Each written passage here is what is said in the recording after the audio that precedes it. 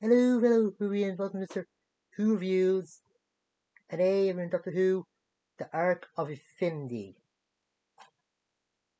This is the first story for season 20, and yeah, the decent start with the Omega coming back and the Time Lords forcing the Doctor to go back to Gallifrey since uh, Omega is trying to take over or just take the Doctor's body image or something.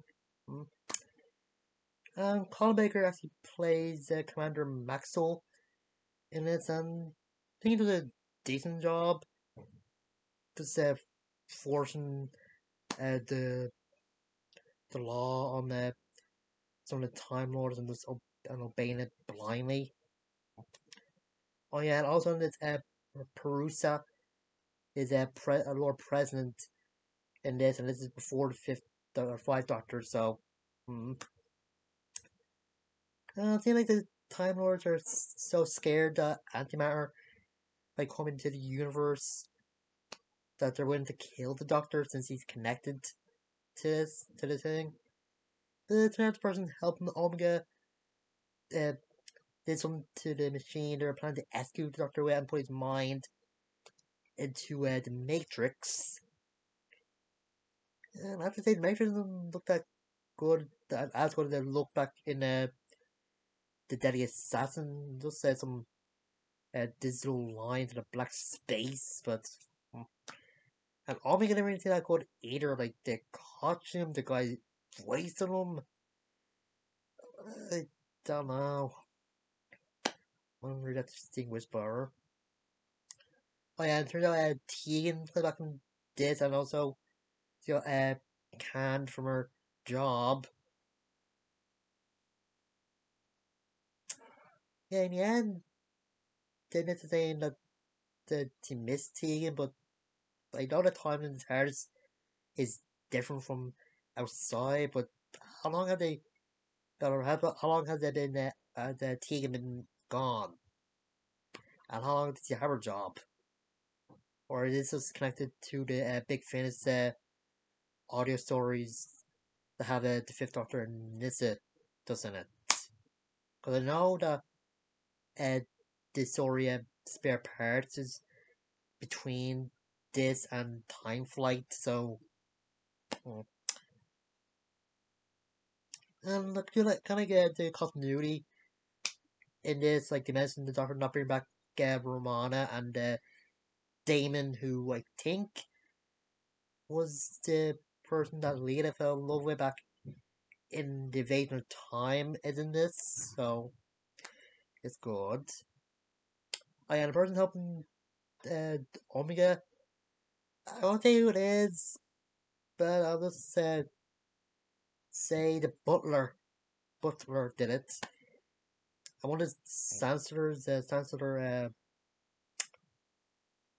uh, Clocken or something believes that the Lord President is one that helping the Doctor, and the two are in cahoots of destroying Gallifrey or something. Yeah, it shows how easily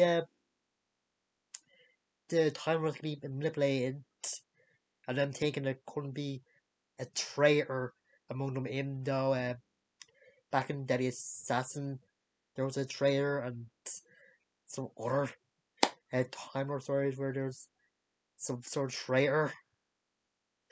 Don't know.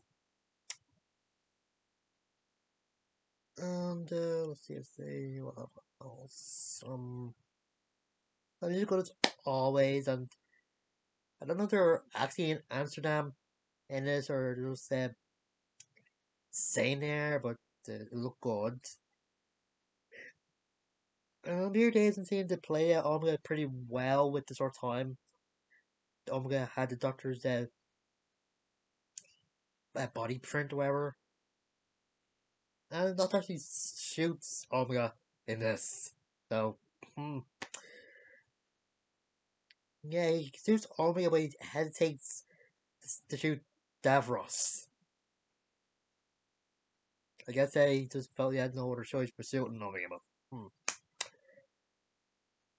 And they got like the makeup work they did on the Pure Daves and that's Omega when the antimatter stuff is come back on him. It's pretty good.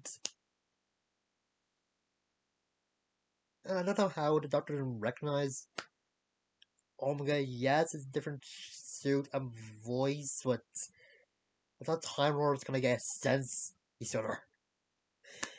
Uh, oh yeah, and this is also the episode where Nissa saying to the Doctor that he's probably lying about the TARDIS being in a state of tranquility and that guns can't fire. This on that Let's Kill Hitler wasn't the one that broke this. I think the Earthshock was the one that proved Doctor wrong, but whatever. What else? Some of the costumes for Gallifrey or the Gallifreyan characters were pretty good, and or three of them actually come back. Characters come back in the Five Doctors, so I think that's good. And yeah, it's a pretty good episode, and a pretty good start of the season, but it's not like a brilliant rating.